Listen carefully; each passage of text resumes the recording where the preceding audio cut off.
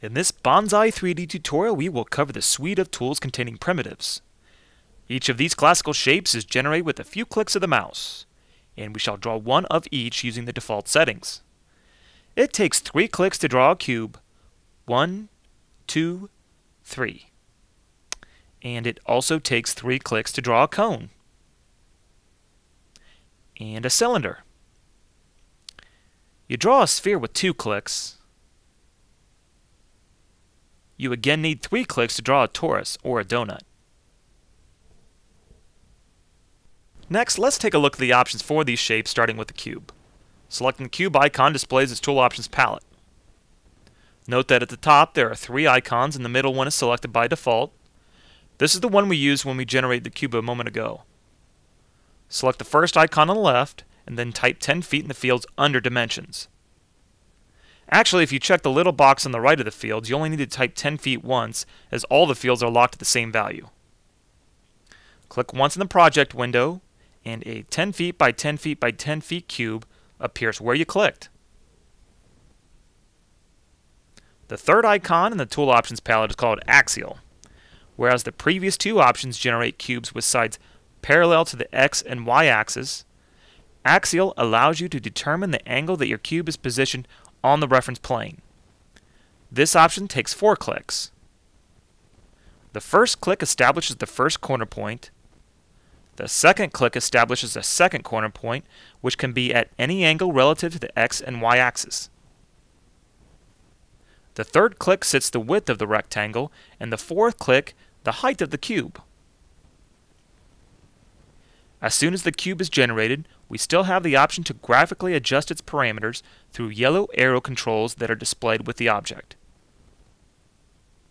A single click on any one of these arrows allows you to change the dimensions of the shape in that direction.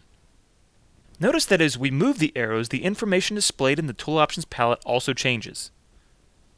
We can actually type values directly in the numeric fields, and our object will change accordingly. In this example, we enter 10 feet for the cube width, 15 feet for its depth, and 20 feet for the height. Observe how the cube changes.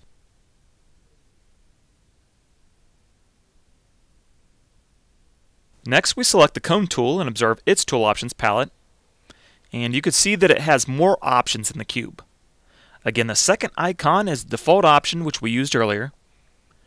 The first, or the leftmost icon, is the preset option, and it generates cones with 1 click using the values in the dimensions fields.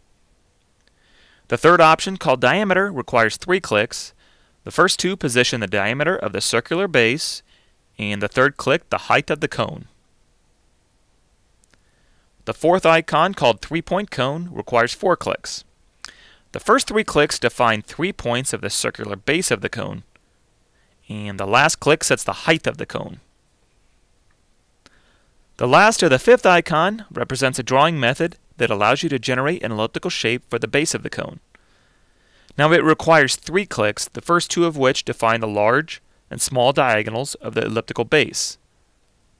The last click once again defines the height of the elliptical cone. The cone tool allows you to also generate truncated cones. You can do this by checking the truncated cone box inside the tool options palette. All the drawing methods apply, except that they all need 1 additional click.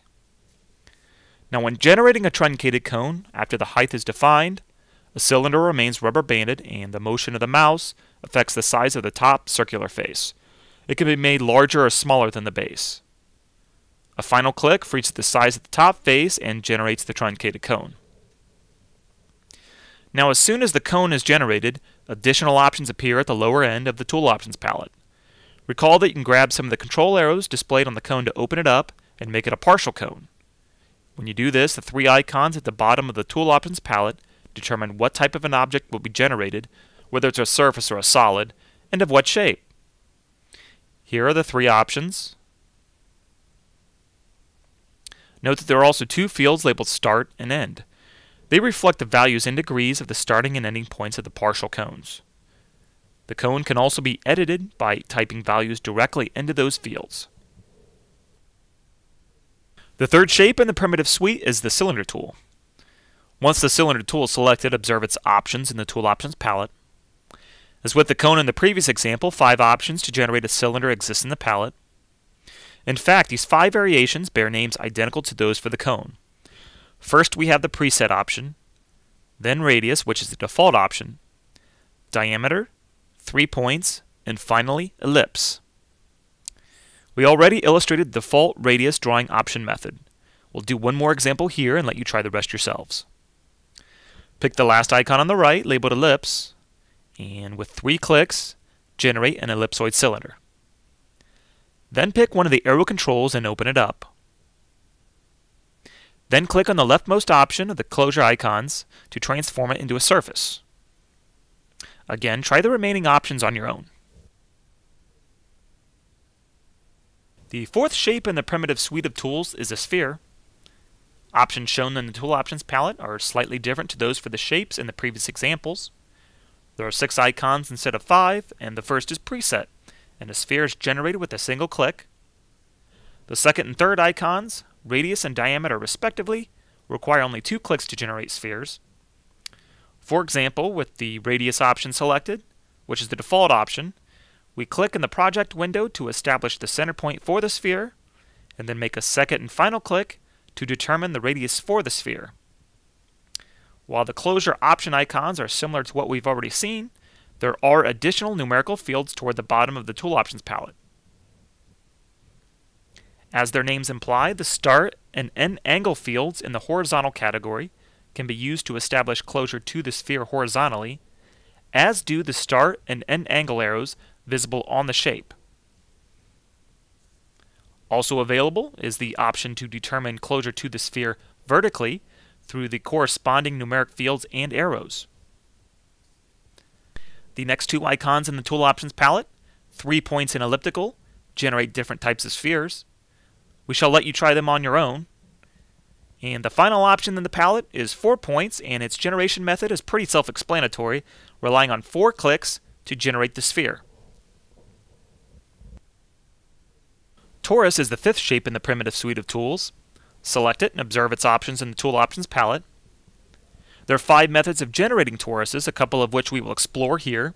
The second icon, radius, is the default option. With the torus tool active and the radius option selected, click anywhere in the project window. This establishes the center point for the torus. The second click defines the radius and thus the size of the donut. The third and final click defines the radius of the circle that is swept along the larger circle. Closure options for the torus appear in the Tool Options palette once the final click is made. Observe that they are similar to those available for the sphere in the previous example. The ellipse method is the final icon in the Tool Options palette.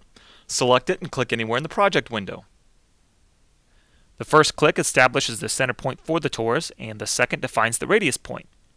If we take a look at the action palette, our next click defines the minor radius x point, then the fourth and final click defines the minor radius z point.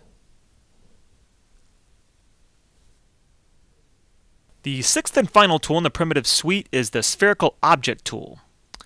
Once we select it, observe its options in the Tool Options palette, and you will notice options identical to the sphere tool shown previously. However, you will notice different options in the bottom half of the palette. Located within the Shape pop-up menu are 8 different types of spherical objects. Geodesic is the default option, and with it, draw a sphere as we have done so previously. Observe the result. Because the sphere is still in edit mode, we can experiment with the remaining spherical shapes from the pop-up menu. Select icosahedron from the Tool Options palette and observe the result. Then select soccer ball, octahedron, and revolved sphere to illustrate a few. You may try the remaining spherical shapes by yourself. And this concludes our bonzai3d primitives tutorial.